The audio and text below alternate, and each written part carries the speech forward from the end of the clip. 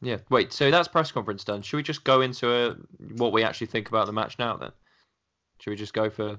Just go for it, yeah. Just go for it. We're just gonna go for it. We're just gonna go for it. We don't care. We're wild. We're crazy, man. We're just gonna go for it. But yeah, I think the press will actually work against this game. I think it will actually be successful. I think we went through Burnley, it didn't work. Newcastle didn't work. Who else didn't it work? Well, it didn't really work against West Ham away, did it? No. No, not quite. No, not really. I mean, we watched it. I mean, me and Mike, we both watched it. It was pretty bad, wasn't it? Your stand-up routine was pretty good, though. Mikey's, I think we mentioned it previously. Mikey went into a little stand-up routine. Took the mick out of me as well because I made a poor comment about Vestergaard. But hey, so yeah, against all those teams, we it didn't really work, did it? Whereas I think if Norwich do actually want to play football and we can press them, push them into channels and get that ball back, I think we can, especially away from home as well. I think it could be a good game for us. Are you in agreement? What do you reckon? Yeah. I think it's I don't know though, because Norwich do have something to play for. They do have a relegation scrap to get back into. Because of course they're bottom of the league, aren't they? 21 points. They're 7 points off of safety. So if there's any time that they need to get points on the board, it's now. Yeah. And Pookie's sort of gone off form at the moment. I don't think he looks bulky, didn't he? I don't know if you've seen that, but I was watching him. He looks bigger. I don't know. Is that just me? Do you? I don't know. I think that's just his size. Or that's just his stature. One question I've got as well: what formation do they line up in? 4-2-3-1. 4-2-3-1. Yeah. How do we defend against a 4-2-3-1? Like I know we line two banks of fours up and a bank of two. Bank of two, yeah. So we make it compact, but between the two. So if Pookie's in between the two defenders, does one of them pick and one of them cover, or how do we? Okay, because against two strikers, we struggle a little bit, don't we? Because it's literally man for man, and if there's a mistake, they punish. Whereas when we have got one, is it one goes tight and one drops off? How do we kind of deal with just the one striker? Not gonna lie, but I haven't watched that. I know I've been to home games this year or whatever it's been. But then we've got a double pivot in front of the defence. So does one of them, drop in if they've got, because they've got three. If they've got three across the front, they're going to have one number 10, which is probably going to be Buendia. So you can probably. I'm just looking at it. I'm thinking Buendia on the right, Cantwell on the left, and Steedman in behind. Okay. So because I'm just looking at it, I'm thinking we've got four at the back, which will cover the wingers, and then you've got two backing up on Pookie. Then you've got two double pivots against one attacking, and they've got two people in front of their defence. So I feel like there's a lot of space in the middle that can be taken advantage of, and I think not for us, for them there's quite a bit of space. Yeah, that's what I mean. Advantage of, but like in all fairness, the way that we seem to play, especially away from home, we'll miss the midfield. We just hit the ball forward and like hope it goes to long. But you'll get down to one of the attacking midfielders or one of the wingers. Are confident enough, if you can get in between the 3 and the 2, that space in the middle, if you could cut inside and get in that pocket. If you get one of them to actually bait and either move and get into that pocket, I reckon there is movement there and there is space to work with. I think it's 4-2-3-1's quite a compact formation, and they can, you can really tight. You can almost go into a 4-5-1 when you're defending, aren't you? But I think especially if we counter press them and try and force those mistakes, there's space to be worked around there. I think that is something we can capitalise on. Is there anything else you think we could capitalise on, Tiz? Talk about Pookie. He likes to run in between the lines. He's sort of a sort of not really a Gabardini striker, but he likes to run in behind and make those runs, because that's the majority of the way he gets those goals. Makes late runs into the box. He's sort of that sort of poacher striker that's the way he gets his goals. So he's not a tall lad. He's not necessarily quick. So he's got to be the sort of player that's smart with his movement. And you saw that at St. Mary's with his goal, and it was a tidy finish as well. The way that we can pounce on their mistakes or pounce on their defensive mishaps isn't necessarily through the pressing, because they're not a team that's liable for mistakes. They're just poor at defending, if that makes sense. They're not someone that gives the ball away quite easily. They're not very good when a team's going at them. So for me, it's got to be those set pieces like we saw at the home game. Put as many balls as we can into the box, try and win those corners, try and win those set pieces around the box. At the moment, Krul's in good form. He's probably one of the main reasons why they're not on 10 points rather than 21, because he's kept them in quite a lot of games. You've seen it with the Tottenham game as well. He's a fantastic penalty saver. So for me, it's got to be those set pieces. Yeah, fair play. And we're talking about, I think Ings has got to play, isn't he? He's our best finisher, by far the best goal scorer on our team. I think he's got to be in the team. Shane Long is there for the outlet as well. I think that's got to be what. Might as well go through our actual team sheet as well. Now, we mentioned this earlier in the episode, didn't we? I can't remember the gentleman that did send in the question, but he asked who would play at right back. Now, it's a good provider of width when we use our wing backs to get round. So we have the option. It seems like all of our wing backs are fit. Who would you call up and who would you keep at right back? Is it Valerie? Is he staying on despite the mistake? Would you see Walker Peters come back in? You know, like what would you hope for? I think I said this in the last podcast. The best way for a player to get over making a mistake is playing in the next game. I totally agree, yeah. So I'd leave Valerie there. I would as well, I don't know how much quality... I mean, Carl Walker-Peters has only played once, so I don't know how much quality he would actually bring to the team. I don't know if he's better than what we've already got. But the best way of a player making... There's two ways it can go. You can either have a fantastic game like McCarthy did after making a mistake leading to a goal. He can be brilliant. Or make another mistake like Jack Stevens did at the back end of last season, where he just kept going and kept going. I'd say if he makes another mistake this game, that's when you take him off and you give him a break from football.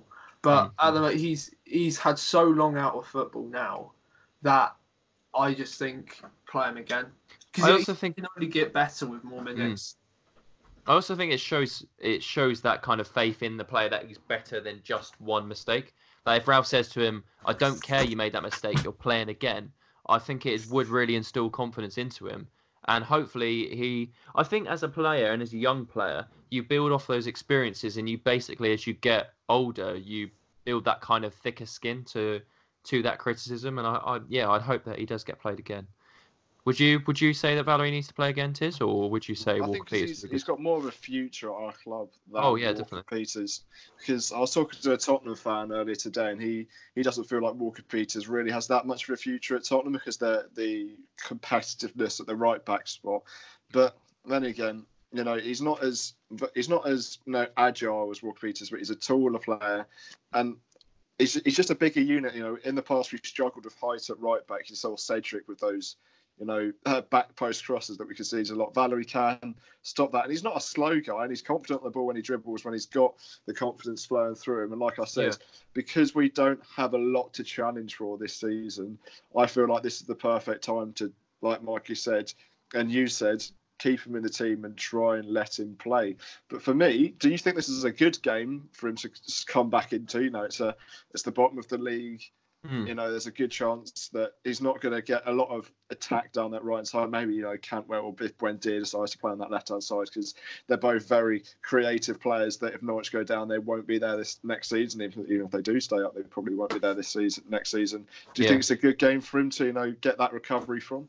I don't think there's any easy wingers in this league. It's like there's no easy teams in this league, but every winger that is playing out wide has either something to prove or is on good form. So I wouldn't be surprised if, you know, like, you're not going to come up against a winger that's going to be an easy game. So it shows faith if Ralph sticks with him.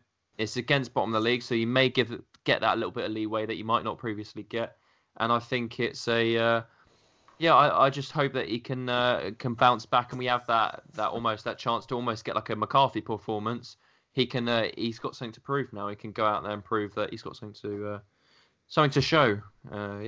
But, you know, what would you say, Mike, to this question? Of what? The question you just asked? Yeah. Do you not remember it? No. Okay. Right, well, has anyone else got anything to kind of add on the final thoughts on the Norwich game? Do you want to go for a prediction? Do you want to go for a quick prediction? Let's go through the lineup. How else do you think we're going to change? Do you think Shane Long will start? Do you think Danny Ings will start? I think it'll be a pretty standard team that we're thinking of. I think Ralph knows the people that can play his system and will stick to him when he can. I think it will be normal back five with Valerie. I think, well, that's what we hope anyway. Back five for Valerie? Well, McCarthy is in a back five. I don't mean like a back five as in defensively. A sweeper keeper. He played really well against West Ham. Stop it. And then 2 double pivots, Ward-Prowse, Højbjerg. I think we saw Ward-Prowse coming back, just added that motor. Armstrong and Buffon are our 2 only available wingers, and Shane Long for an outlet, Danny Ings for the goals. I think it's pretty nailed on, isn't it? Any variation in that can you think of? No, but what's sticking point then for us? Where do you think Norwich could get a goal, could get the win, could get a point? A point really wouldn't help them, but if there's any way that Norwich will win, and there's a definite chance because they've battled well in the last few weeks. Yes, they got a disappointing result against Sheffield United, but 2 good wins against Tottenham and Leicester. Where do you think they can profit from in our team?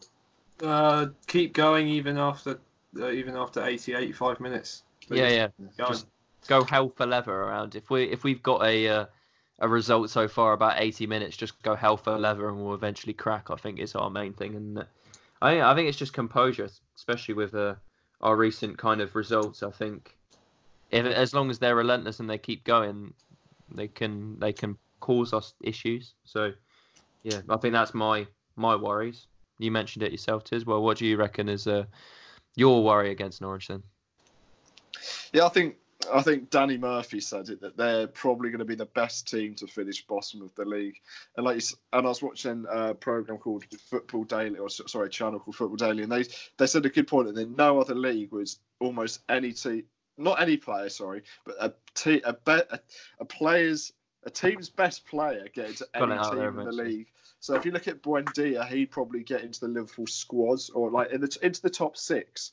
He'd probably get into the Liverpool squad because he's a very good creative midfielder. He hasn't scored a goal this year. Yeah, but he's a creative midfielder. If you look at his underlying statistics, who's that? Who you talking about? Buendia. He's got 7 assists this year, but I wouldn't say top 6. But he's 1 season of 7 assists. If you have a look, I think at one point he was the highest deep line passes, or not the deep line, final third passes and most chances created. Yeah, things like that. He was stocks above everyone else, and yeah, you had to look at the stats in the Premier League. All the black box and stuff that they got there. He was headlining all of them. So I think if you actually have a look at chances created by 90 and stuff like that, he's really up there, isn't he? Too. So I think statistically he is highlighted as a very good player, and I think he is one of their biggest threats that they do have. So I think definitely it's just them playing through the lines, because you saw it against Newcastle a bit. The amount of space in the middle that we sort of gave Gale was quite concerning. When you got Pukki, who's actually scored a handful of Premier League goals this season, you've got the quality to match it well as well with Todd Cantwell and Buendia, putting those balls into the box, putting them right into the dangerous areas. I think that's a main concern. And like you said, also, as long as they keep competing from the 80th to the 90th minute, there's a good chance they'll get a clear-cut opportunity. And I think one thing as well, I don't know where, if they play out the press and can switch it into the space on the opposite side, because as we all squish and move over, I think it means that everyone's all in different positions and they're filling. If they switch the play, we've got that feeling of kind of unrest and uneasiness. And I think that almost came a little bit. So when Maxim was closing us, the ball was kind of bobbling around. Valerie didn't get it cleared. Maxim was straight in. And I don't think that's necessarily to do with the shape, but I think it's to do, like if they put pressure and they can move the ball quick and play out the press, they can pose a danger, and they're right back at our back four, because our press is so aggressive, and I think that's... But the thing is, if everyone knows their duty and if we press well, it doesn't matter what shape we're in. Because we know that Højbjerg and Ward-Prowse can cover at both fullbacks. We know that Armstrong can slot in the centre. We know that Shane Long, Danny Ings can drop deeper. So as much as like switching the play really would affect it, and maybe that would cause a little bit of unrest, a little bit of movement from our defence and like that, we know that we've got players that can cover and that can do the roles right. So instead of thinking of how they can break us down, how can we break them down with the press? What happens if the press is actually successful? Yeah, and if true. We get the ball out. Thanks for watching. This clip came from our latest podcast. If you want to listen to the full version, links to it are in the description. And finally, if you did enjoy the video, please give it a like and make sure you subscribe with the bell on to never miss an upload.